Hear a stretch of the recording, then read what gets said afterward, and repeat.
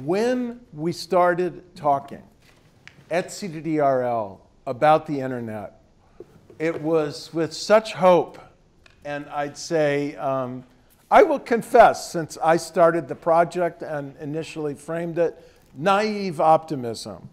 And we called the program Liberation Technology. And we defined it as an effort to understand and document and maybe help nurture along the ways that information technology was being used to do a lot of the work that you people are trying to do, to defend human rights, to improve the quality of governance, to deter and expose electoral fraud through election monitoring, to fight and track corruption, to more generally expose government wrongdoing, to promote political participation, level the playing field in terms of campaign finance, empower the poor, promote economic development, protect the environment, educate consumers. Interesting applications that we documented and in a way helped tried to incubate in terms of improving public health. Wow, right? Liberation technology in all respects, political, social, economic, and so on. And then in the term that has become common in our discussion of this, the empire struck back. Authoritarian regimes are, of course, fighting for their lives. They're not going to be passive in the face of this. And we saw a number of modes of authoritarian adaptation.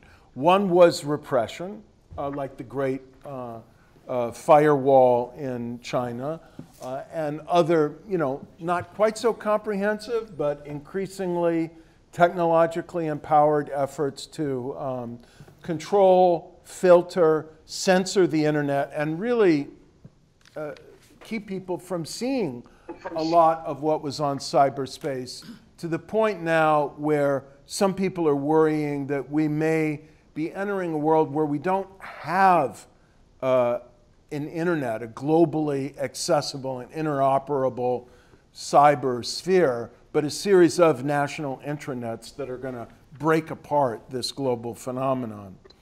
Then we had the empire strikes back in the way that the Russian government, but many others, have been leading in terms of using and usurping the internet for political ends, both in their own countries and abroad, to advance their strategic aims and to subvert, stigmatize opposition, to mobilize support, and through the use of robots, internet bots, and trolls, and armies of internet agents, create a kind of fake reality and a fake presence of non-human or non-authentic actors who are supposedly presenting, grassroots and real opinions.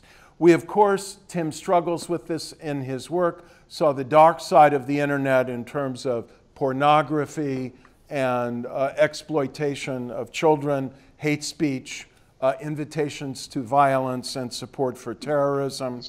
And we've seen what Nate addresses in his article and may discuss here, the way that social media can become venues for severe, intense, relentless political polarization.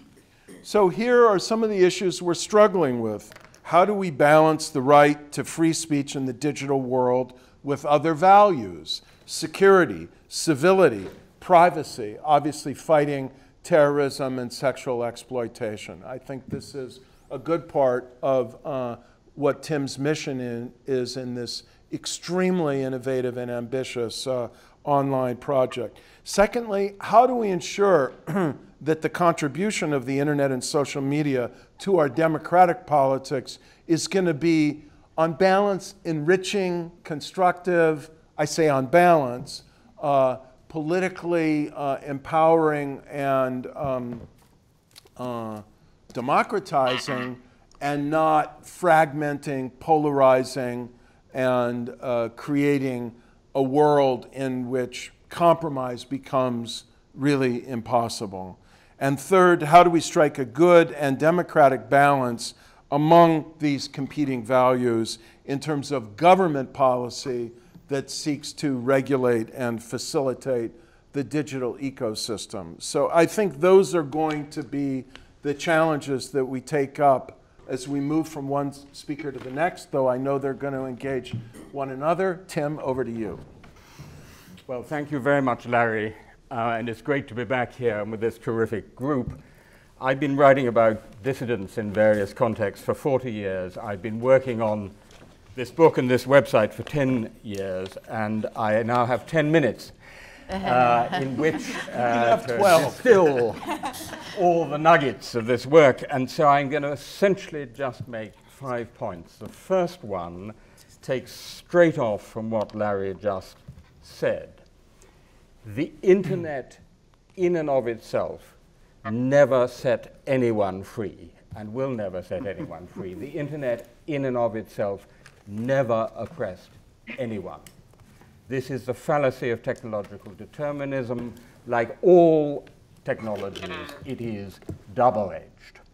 The first human being who discovered a knife could use it to cut their meat or to murder their neighbor. And that's true of all technologies. Through history, all information and communication technologies. Because this is a big one, the upside is enormous. We have the possibility, anyone who has a smartphone, of communicating in theory directly with roughly half of humankind. That's amazing. The downside is equally large. Larry already mentioned a death threat issued in one place, carried out in another, harassment, hate speech, pedophile pornography, and surveillance. Ruth Schneier, a great expert on cybersecurity, says surveillance is the business model of the internet. What Google and Facebook and Twitter know about you is beyond a Stasi general's wildest dream. And if you put that together with what the state knows, so it's double-edged. And the basic question before us is always, how do we maximize the opportunity and minimize the risk? Second point follows from this. Incidentally, just when I'm talking about the dangers, I was amused to read in the Guardian today that talking about the dangers of fake news, software developed at Stanford University is able to manipulate video footage of public figures to allow a second person to put words in their mouth. So even as we here are talking about the danger of fake news, somewhere else on Stanford campus, someone is inventing the tools for fake news. Second point. Because of the nature of this connected world, a world in which, as a result of mass migration and the internet, it's a combination of those two, we are all tendentially becoming neighbors with each other, physically and virtually. The classic modern way of thinking about free speech, namely primarily in terms of the state, what the state allows and what the state forbids, should or should not, is actually not totally outmoded, but radically incomplete. I argue that your effective freedom of expression at any one time, freedom of information too, is actually determined by 4 forces. Number 1, international treaties, organizations and networks, formal and informal, the most obvious being the ICCPR. There are all the countries that have signed up, in theory, to Article 19. There's a list of those which can actually go to the UN Human Rights Committee. Then you have what I call the big dogs, the big cats, and the mice. The big dogs are the governments. The big cats are Facebook, Google, Twitter, Amazon, Apple. And the mice are you and me. Right? You and me. And Me? the question is, what do we do about it? So first of all, the big dogs, the government. It is a cyber utopian illusion to believe that the internet has ended old-fashioned territorial sovereignty. In the year 2000, Bill Clinton said, for China to try to control the internet would be like trying to nail Jell-O to the wall. And you know what? The Chinese Communist Party turned around and said, Bill, just watch us. And over the last 15 years, the Chinese Communist Party has made a pretty good stab at nailing Jello to the wall, although only, it has to be said, look at this, by developing what a Harvard study considers to be, I think plausibly, the largest apparatus of censorship in human history, because there's simply so much more speech. Then we have the big cats, and the position here is extraordinary. Here is the world map of social networks. Blue is, of course, Facebook, leading social network by country. As you can see, with the exception of Russia, China, and a couple of other places, Facebook is the leading social network across the world. The map of the world is painted blue. We have something utterly unprecedented, which is a global public sphere which is privately owned, and in this case owned by one company. And then we have us, the mice, and here you know much more than I do about what it means to try and use the opportunities of the internet and face the dangers of the internet. I argue in the book that actually networked mice have fantastic opportunities of impact, but the one quick point I would make here is it's never just the online world. It's always in combination with some more traditional media, Al Jazeera TV in the case of the Arab Spring, the physical courage and presence of people on the streets, and old-fashioned politics. So ACTA, I can tell you the story of that, was eventually brought down by a combination of civic activism and parties in the European parliaments. So I just put that point briefly on the table. It's never online on its own. It's always in some 3 or 4 dimensional combination. Third point, it follows from this that if we are living in such a connected world, where we're all becoming neighbors with everybody else, and where our effective freedom of speech is determined by all those 4 forces, talking in terms of the law and constitutional tradition of any one country will not get you so far. It'll get you some way, but not all the way. What I argue is that we need to go back to first principles and try and work out in the simplest possible terms what it is we really want to try to achieve with free speech in all these key areas: violence, knowledge, journalism, religion, privacy, secrecy, and so on. And then work out how we get it. Who is the key addressee, right?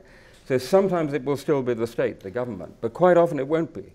It'll be an international organization, or it'll be Google and Facebook.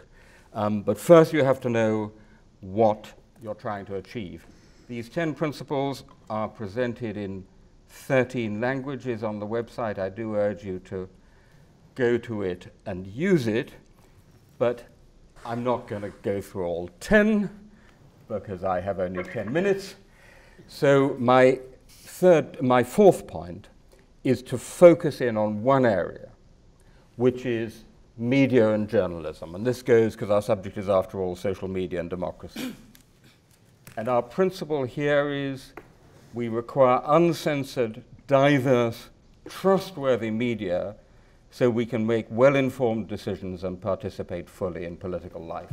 So a stripped to essential statement of the classic argument of free speech for democratic self-government. Now, that may seem like motherhood and apple pie, but actually the terms are very carefully chosen. Uncensored, diverse, trustworthy. Most of the time, even in authoritarian regimes, the problem now is not so much explicit censorship as it is in China. It is most typically control through other means, notably ownership of the media. And I see many of you nodding around the table because you can see it once it applies. This is a piece we have about the Turkish media during the 2013 Gezi Park protests, one of the biggest civic protests, civic movements in recent Turkish history. What was telly showing? CNN Turk was showing a documentary about penguins. Why?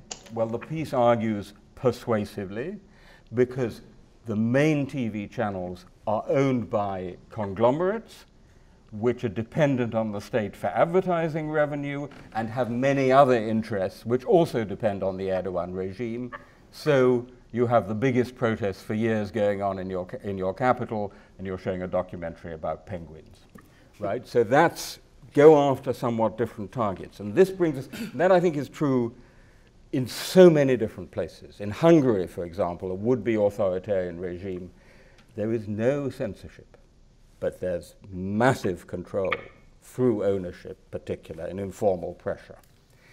This brings me on to the key point about trustworthy, and this brings us to what we're going to spend a lot of time talking about, I think, what Larry already mentioned. Everybody's talking about fake news, alternative facts, post-fact, post-truth, echo chambers, silos, disinformation and misinformation, which, by the way, I would distinguish between the two stipulatively. I think disinformation is false information deliberately circulated for political reasons, Putin's Russia being the prime example. Misinformation is Macedonian meme farms. It's false information being circulated to make money or for other reasons. Disinformation and misinformation. Now, I want to make a very simple, very boring point here, which is something that academics say far too often, which is we need more research. But we really do, because there is out there, you only have to open the New York Times, and there's another op-ed making sweeping generalizations about fake news and echo chambers. Actually, we don't really know what is going on. There is relatively little good empirical research. There is some, this is a paper which I commend to all of you by my colleague Jonathan Bright, who looks at political posting on Twitter, and what he finds is slightly more complicated than the usual picture. What he finds is that people who are in the middle, broadly defined, in the political center, and that's quite a large political center in the case of, say, Germany or Canada, much smaller in other countries, actually are getting more diverse news and views through the internet and social media. But people with strong ideological views at the extremes, there you see the really strong echo chamber effects and the polarization effects. And so it's a somewhat more differentiated finding. It's the ideologically fired up, the crusaders, who really are in the echo chambers. There's a rather similar finding in a Stanford study, which I also commend to you. There's one other finding which I think is well established, which is that false information, whether disinformation or misinformation, is as likely or more likely to go viral than accurate information. That, I think, is a reasonably well-established finding. And this takes me to my fifth and final point in introduction, which is to ask the question, which I think we should be asking. One of the questions we should be asking.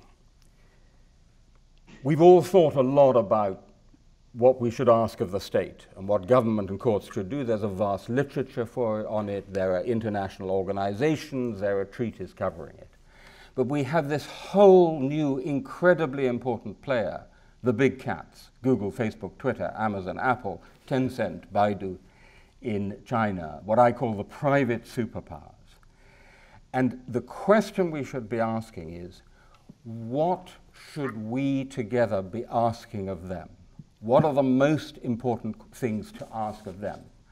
Because if you talk to the people at the top of these companies, many of whom, by the way, are good American liberals and readers of the New York Times, they say, our problem is, from where we sit, we're being bombarded from all sides, 360 degrees, and many of these demands are contradictory. So the free speech advocacy groups are saying, leave more content up. But the women's rights and LGBTQI and minority rights groups are saying, take more content down. because it's hate speech. Privacy and data protection advocates are saying, do more to protect our privacy. Security agencies and governments are saying, share more private information with us to help us fight terrorism. So they, I think, quite reasonably say, what is it you want us to do? Get together and work out some set of demands which those broadly interested in liberal democracy, human rights, and free speech would want of us. Let me finally just mention, and this is just to throw open the discussion, a few things I think we could talk about as asks of the private superpowers. Number one, a major reason why we don't really know what is going on is that we don't have the data. The only people who have the data are Google and Facebook, and on the whole, they're not sharing it with us. So my colleague's study was done with Twitter, because Twitter's an exception, it does share its data. So one demand I think we can reasonably make is give us enough data so we can actually work out what's going on, because that is absolutely in the public interest, since you have a privately owned public sphere. Secondly, and I put it to you for discussion, I think we need to go back to Facebook on its real name policy. Mm-hmm. Anonymity is a double-edged sword. It's the protection for the pedophile and the terrorist, but as you all know, it's also the protection for the dissident and the human rights campaigner. The Electronic Frontier Foundation went to Facebook a few years ago and said, why don't we agree to this? You have a real name policy, but you acknowledge that there are circumstances in which people absolutely legitimately need anonymity. For example, when you're working in an authoritarian regime or an oppressive community. Allow anonymity on the condition that you have a real e-name address which has been requested this. That seems to me quite a reasonable compromise. Facebook said no. I think we should be demanding anonymity for those who really need it. Thirdly, I think in the whole area of disinformation, and Stanford's been doing a lot of work on this, one thing we could ask them to look at is of taking down bad bots.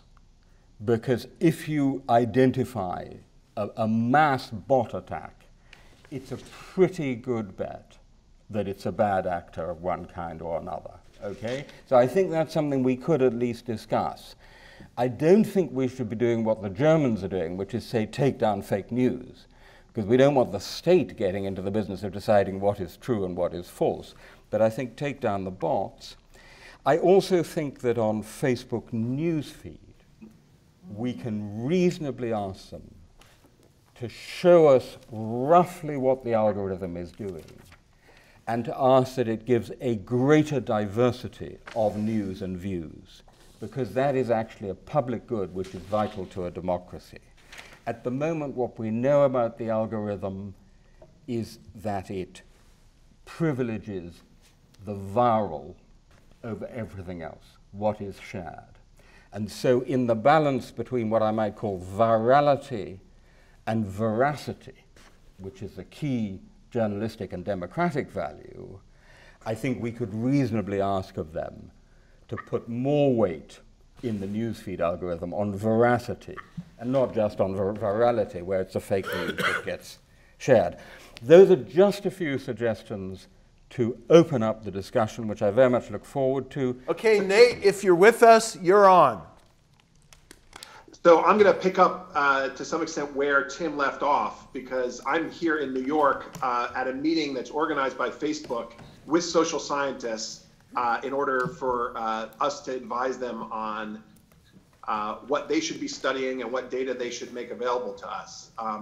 And so this is the first step, at least, that Facebook is taking in order to do some of the things that Tim mentioned. I'm sorry I'm not there, but you know, it's for reasons associated with this conference. I should say just the way I became interested in this topic of social media and democracy was from the lens of campaign finance, because before the 2016 election, for the most part, when we talked about the internet and democracy, we were holding up the model of Obama's digital campaign geniuses, or the success of micro-targeting, or the fact that TV was no longer going to be the primary medium of political campaigning. And it was, as Larry suggested, more a liberation theology or liberation technology story than the sort of dark cast that has come since the 2016 election, as well as associated events in Europe and elsewhere. I was thinking about this issue from the standpoint of campaign finance. We talked about the campaign finance problem was with television as the sort of primary mode of communication.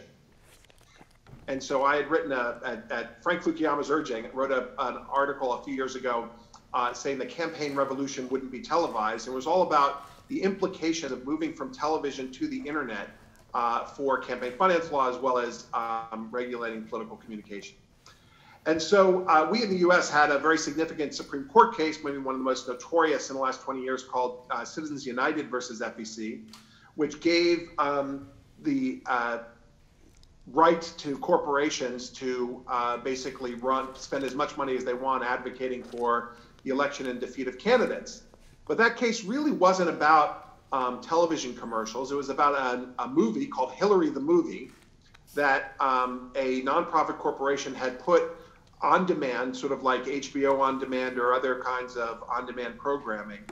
And the case, while it's been sort of talked about in the context of giving corporations human rights or First Amendment rights, was really a case about changing technology and about what happens when you move from linear television programming to on-demand nonlinear programming through the internet or through other types of technologies, and what the implications would be for that. And so that was my sort of entry point. And since then, we've had conferences at Stanford, and I've been working somewhat with the platforms. Like I said, I'm here with Facebook in New York, and have done some work with Google over the last few years as well. We often identify with the internet and campaigning, things like fake news or hate speech and the like, because those are in some ways just manifestations of old problems that we're seeing online. And what I try to focus on, what is unique about the technology of the internet that then has particular, threatens democracies in particular. And so I've come up with six different uniquenesses of the internet that have particular potential for threats to democracy. Some of them Tim mentioned, and I won't go into detail with them, but I'll just give you the list up front. And I don't think I'll have time to talk about solutions, but that would be something that we could talk about in the Q&A. So the first is the velocity of communication, the fact that now, with the internet, we speak more quickly, and you can get your information and communication out there more quickly than at any point in human history to a larger audience. Second, as Tim mentioned, the virality of communication, the unmediated form of communication that is predominant because of social media. Third, anonymity that Tim also mentioned, which facilitates both the bot activity and the hate speech that he mentioned. Fourth is this what we call homophily, or echo chambers and filter bubbles, the ability to opt into even more narrow selected communities online, which you really couldn't in the pre-internet world, though I'm going to talk a little bit about that. Fifth is the lack of sovereignty in regulating the internet. So when it used to be that you could easily control the communication environment for electoral communication, we in the U.S. have a Federal Communication Commission, Federal Election Commission, but once the World Wide Web is worldwide after all, and so that is why, among other things, you can't protect your democracy from foreign influence today in the way you could if you were regulating the airwaves. And finally, and I won't spend too much time on this because I think Tim dealt with this very well, is the problem of monopoly. So while it was true that we had, say, 3 television networks, or we had major newspapers, there's never been anything like Facebook, Google, and Twitter in terms of the power that they have to shape communication across so many domains. All right, so that's the big points, and let me just try to flesh them out a little bit. So if you look on the internet, you'll find this quote: "A lie can travel halfway around the world while the truth is putting on its shoes. I don't know if you've ever heard that quote. It's attributed onto the internet, I saw, to Mark Twain in 1919. Turns out Mark Twain was dead by 1919, so that's just of even fake news about internet velocity. But the point of the quote, which is got a sort of interesting pedigree, is that in relation to the topic we're talking about, is that the cat is much more quickly out of the bag in the internet age than in pre-internet age, and that it is for false beliefs, sensationalist language, or for that matter, any communication to get widely transmitted than it was previously. That is important in particular when it comes to democracy and elections, because as we saw in this past election in the US, timing is crucial in an election, so that if you can skillfully transmit information, communication, lies in the lead up to an election, it's extremely difficult to claw that back, and to try to sort of have speech combat speech, false speech in the time period before people vote. All right. Related to that also is this problem of virality, and so and I should say, as Tim mentioned before, right, the internet is a tool, a double-edged sword. It can be used for good or ill, and this is, again, a strength and weakness of the internet, that it has the sort of lack of mediation that we had in the pre-internet world.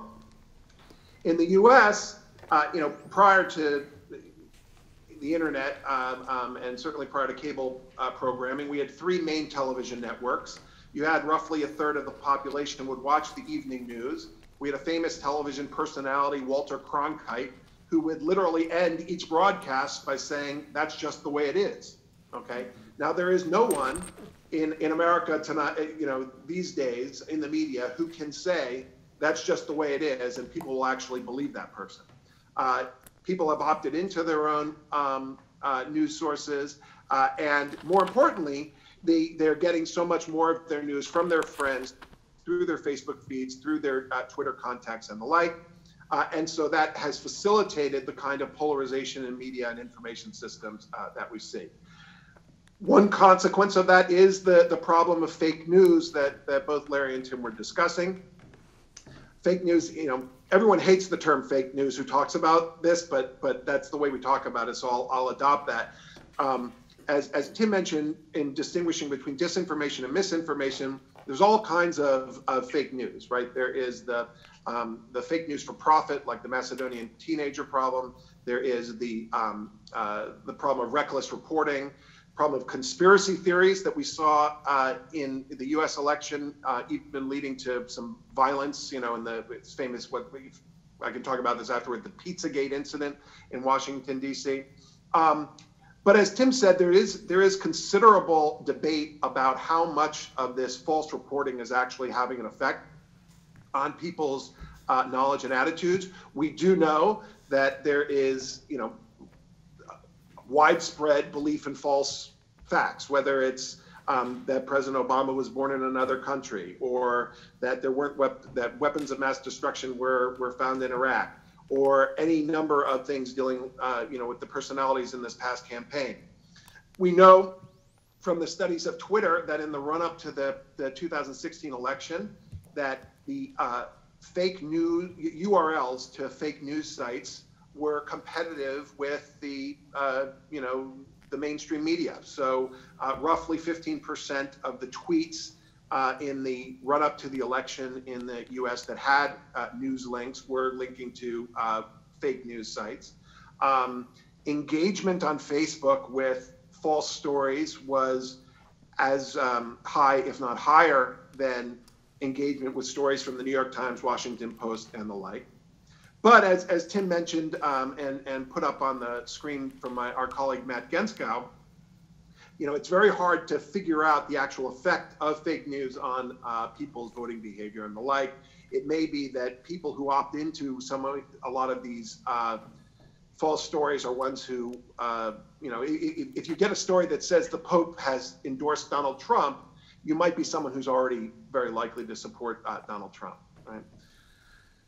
Next problem, as I said before, is the problem of anonymity. And again, as Tim mentioned, anonymity has its benefits as well as its costs. I'll just focus on two problems, hate speech and bots. Because the internet, this is, again, another area where the internet has facilitated widespread, unaccountable speech that sometimes is not even done by humans. In the case of bots, we, for example, know that roughly 15%, roughly 8 to 10% of all Twitter accounts are bots. In Russia, by the way, it's 45% of Twitter accounts are bots now. In the US, roughly 15% of the election-related conversation in the run-up to in the debates or so was done by bots. Something like a third of Donald Trump's followers, maybe something a little bit less for Hillary Clinton, were bots. And so you had, you have that problem. It's mainly, I should say, a problem on Twitter than Facebook. Facebook has been more aggressive in getting at the bots. Bots, I should say, are also one of these double-edged swords. You can have bots that do good things as well. You can have a bot that tells you the weather every day, right? And so banning all bots is a sort of hard thing to do, but what you want to do is try and get at these problematic bots that are spreading misinformation. So in the run-up to the election, as I said, roughly 15% of all election-related stories on Twitter came from bots, and there were over 400,000 bots that produced 4 million election-related tweets just in one of the months preceding the election. We mentioned hate speech, and I'll say this is one area that we've got some really good research by my colleague Josh Tucker here at NYU.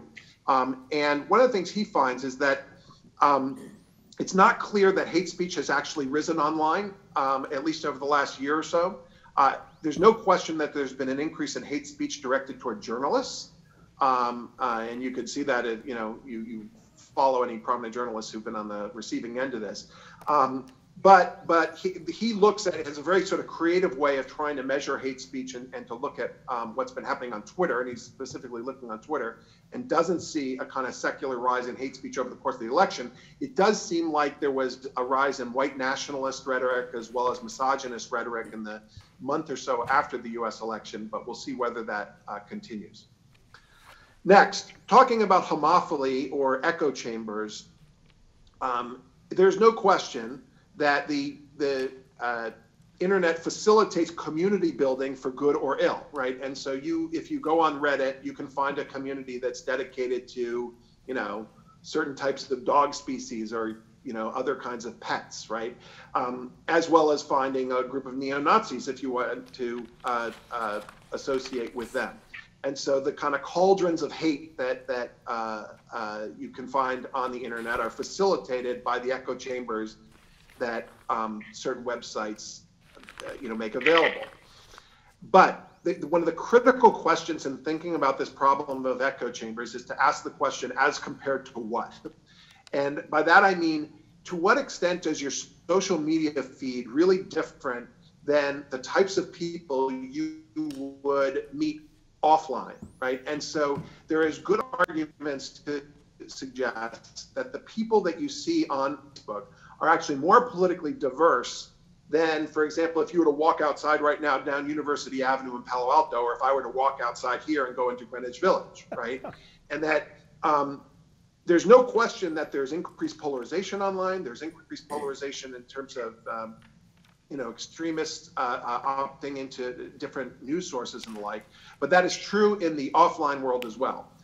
And so this is another area where Matt Genskow has done some formative work in finding that, the internet is at least as politically diverse as your offline lives, say, in your workplace or in your neighborhood, and it's probably more politically diverse than a lot of those places. Finally, last 2 points, sovereignty and monopoly, somewhat related, but in thinking about sovereignty, we know what happened with we are continuing to learn what's happened in terms of the Russian intervention into the US election. But many of you come from countries where this is a problem that you've known for some time. And we're going to sort of continue to get more information about what happened in the US election, but now that the I don't know, the model has been suggested, or that people have seen what may have happened in this election is going to, I think, become more prevalent. And I think, the U.S. would take more defensive tactics around the world. And I should say, of course, this is in the age of in the pre-internet age. Obviously, the U.S. Tried to influence elections around the world. This is not a new thing.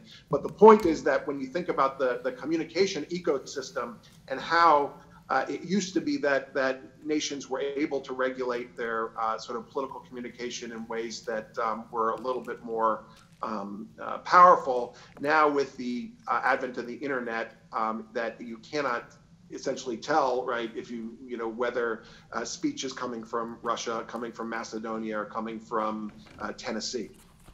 Last, I'll just mention monopoly, and I'll suggest, sort of the irony here, which is that on the one hand, we have this extremely fragmented media environment, have the big television stations having the power that they once did, and yet this concentration of content delivery through the main platforms, Google, Facebook, and Twitter. Each one of those platforms, though, sort of behaves in a different way and has different pathologies that are associated with it. And we'll talk a little bit about that. Let me just end by throwing out there what I think the reform universe looks like. The what I call the sort of 6 Ds of reform. I didn't intentionally have them as they all happen to start with D, but so it goes. The first is thinking about reforms based on disclosure, trying to find out the identities of people who are engaging in media and the like. That's one of the things that Tim was mentioning. That, of course, again, is a double-edged sword because you worry about the what would happen worldwide if we forced people not to be anonymous. Second is demotion, making sure that certain types of, whether it's false or hateful speech, is then demoted in content and search results and the like. The third is delay. This is one of the things that the former head of Google News has suggested, which is that when there's certain speech that is achieving a certain level of virality, that the platforms could delay the content from gaining that kind of popularity, at least until it could be checked for truth and the like. Fourth is dilution. This is actually one of the things that you have in European democracies where there's real public broadcasting, where they can try to sort of combat bad speech with over assault of good speech. But also, this is related to the next point, which is distraction and diversion. This is something that our colleague Jennifer Pan at Stanford has researched with China. It's not just that they ban speech, but it's also that they try to divert speech on certain topics in different directions through sort of government intervention into social media environments and through trying to essentially pollute hashtags and to distract from the kinds of speech that they seem as threatening. And then finally is deletion, which is just basic censorship. And while we recoil at the idea about that, we should recognize that the social media platforms do this already.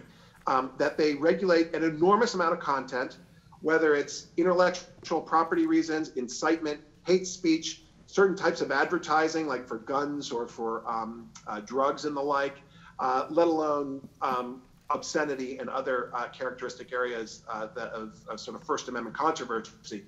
And I should say that if in the United States we legislated into law the terms of service of Google, Facebook, or Twitter, they would all violate the Constitution, okay?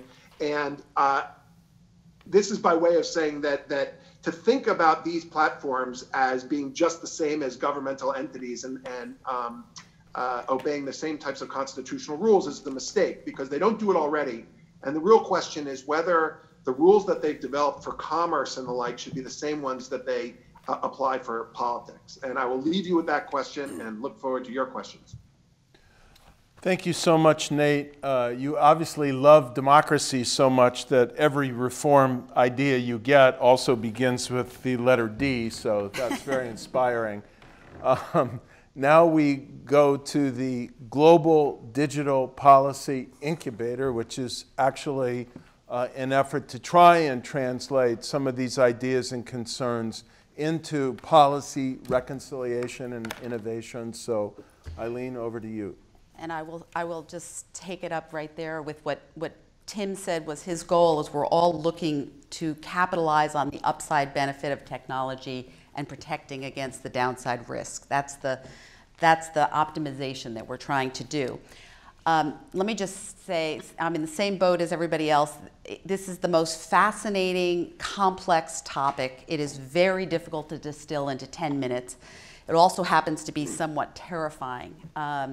I come at this as a human rights advocate and someone who is trying to hold on to basic optimism about the potential of digital technology for society, whether it's for economic development, freedom of expression, and the work of civil society generally. The part that I am most concerned about is that we started with this great moment of optimism, as Larry said, and many of us were very naive about, you know, the good guys were ahead of the curve and we're going to be able to use technology and run away from authoritarian governments. We've seen that authoritarians have caught up and they actually use the internet very effectively to control information, and they are also now flooding social media with propaganda.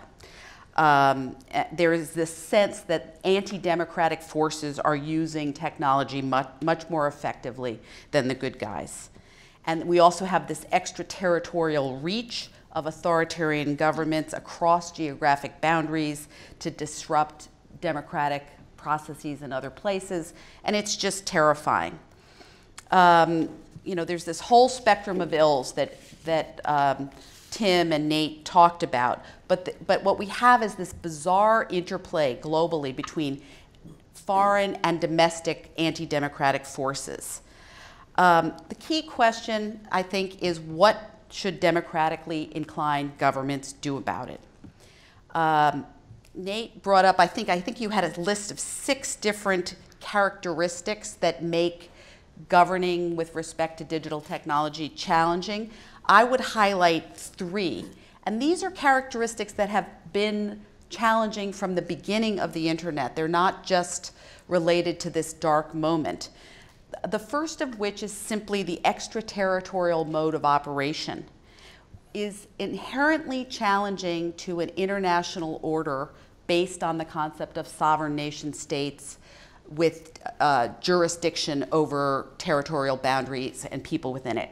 Doesn't mean, as Tim said, it doesn't mean the end of sovereignty whatsoever. In fact, we've seen a total retrenchment in that regard. But it is certainly challenging democratic governments because these platforms are global.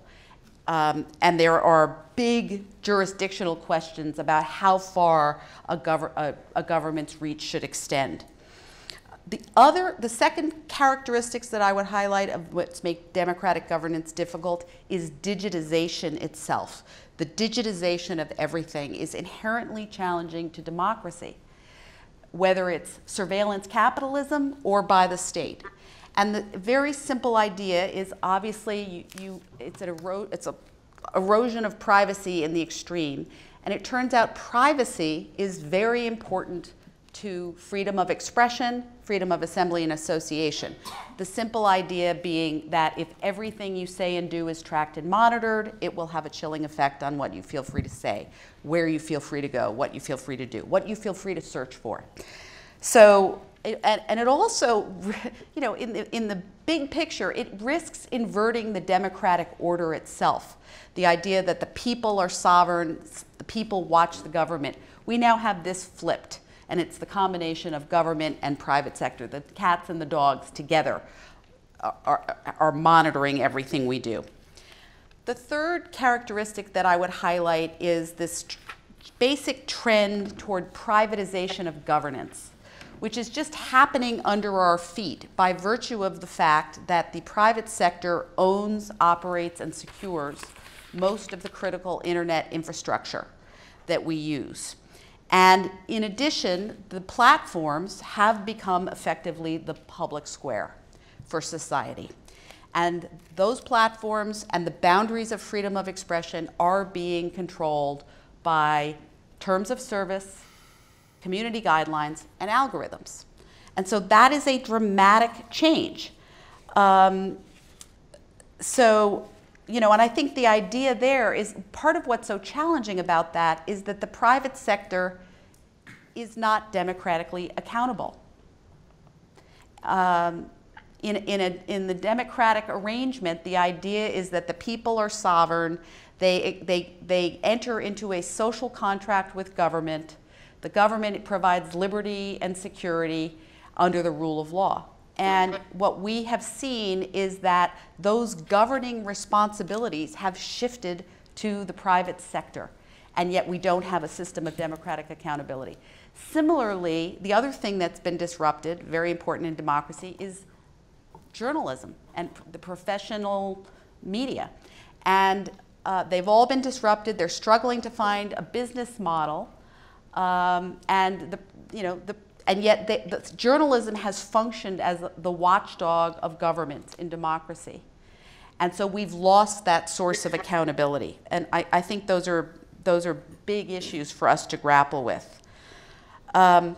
We've seen a lot of tension over time since we've had the internet within democratic governments and between democratic governments. Of how do you do democratic governance with the internet? So the prototypical case of tension within a democratic system was the FBI versus Apple case. That question of how do you optimize simultaneously for privacy of citizens, digital security of citizens, and law enforcement interests in access to information and national security needs. That tension is still unresolved. We've seen tensions between democracies, most notably the transatlantic tensions over whether the interest of protecting privacy of citizens in one place warrants taking down content and potentially undermining freedom of expression for people around the world. With the right to be forgotten case, again, unresolved. It's still under debate in Europe. I think that what's going on now is new, though. And the new tension is between freedom of expression, pure free speech, unadulterated, more speech to counter bad speech approach on the one hand, and the quality of discourse that's necessary to sustain a democracy. And the trend from the internet of democratizing the means of distributing content, which we thought was nothing but a force for good, now turns out to be eroding the quality of discourse necessary in democracy. And I think if you add this to the info-ops problem, where, you know, especially the Russians reaching into the US election and the European elections, I think it's just brought us to this breaking point and causing democratically inclined governments to want to regulate in ways, but without necessarily being very thoughtful about it.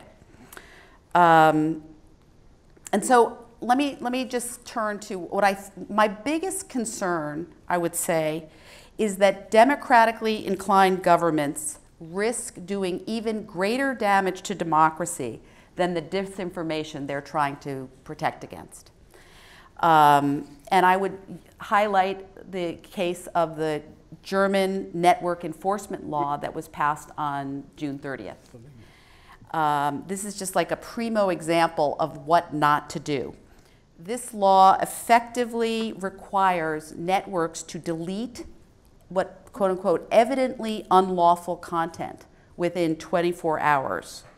It does not provide a definition of what evidently unlawful is or criteria for that assessment.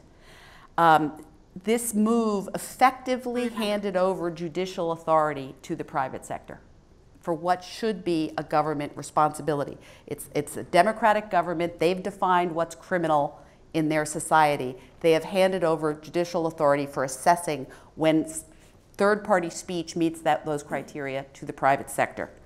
They simultaneously, in that same move, have imposed liability on platforms for the speech of third parties.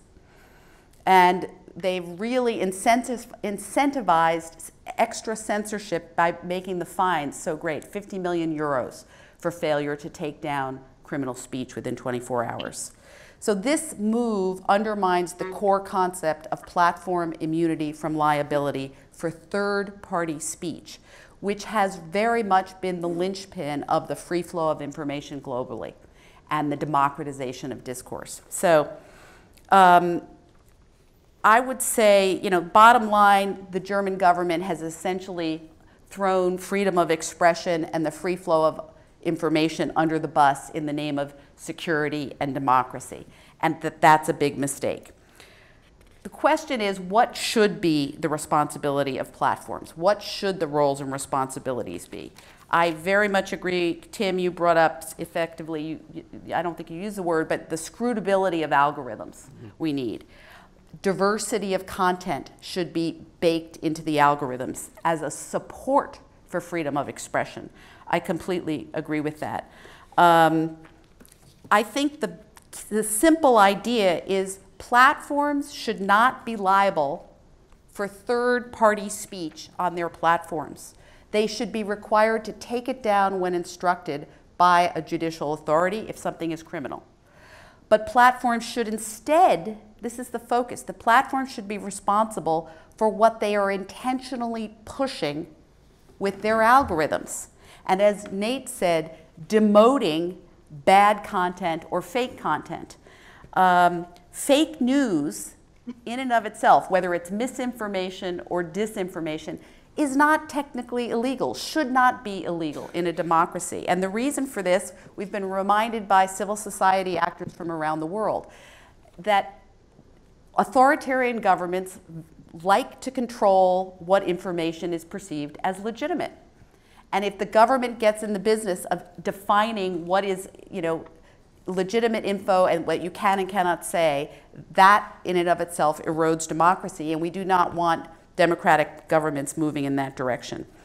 I want to highlight last, I'd say, a couple of things that platforms have already done, which I think are very important moves. Probably, up there is Google recently banned 200 publishers for impersonating real news sites. It was not based on the content so much as the manipulation and the impersonation. And I think there's a really interesting vein for study here about encouraging platforms to think about manipulation through various mechanisms rather than evaluating content of speech and taking it down on the basis of content. Obviously, Facebook and Google have worked hard to advance journalism projects and helping journalists find sustainable business models. They've created a global forum on counterterrorism to share knowledge and research about how to identify terrorist content. Very importantly, Facebook has committed to combat information operations. And this, again, is a really interesting move because it's not content-based, it's based on inauthentic amplifiers and mechanisms of manipulation, and they feel very justified in going after those mechanisms, and I think that's a great move. Two other really interesting moves that the platforms have made. One, in April, Google announced that it was tweaking its algorithm to surface higher quality content. And I think this goes to Nate's, your point about demotion. The idea here of bad content, demoting bad content. So the idea in the Google algorithm has been that there's a semi-subjective quality built in, which is, what does this person want when they use this, when they enter this search, what are they seeking? And you're trying to give you what you want. There's also been a semi-objective strand, which is more like crowdsourcing, what do most people think is the right answer to this query? Like a majoritarian kind of view. Those things have existed. They have also now added what might be viewed as a more objective, qualitative assessment of the information itself. And they are factoring in indicia, signals of authority, indicia that the information was garnered through fact-checking or source credibility, things that journalists would have normally done. And so they're trying to bake in that qualitative assessment. And also, Facebook made a change to its mission statement, which is based on building community, which I think points to enhancement of quality of discourse, not just allowing users to share. I think time's up. Most basic point I can make is democratic government, it's always been difficult. Optimizing for freedom, security, and democracy is hard. And I think democratically oriented governments should not throw freedom of expression under the bus in the name of protecting either security or democracy. Great. Well, what a rich and interestingly reinforcing, though not in any way identical set of comments. So thanks to the three of you, just awesome.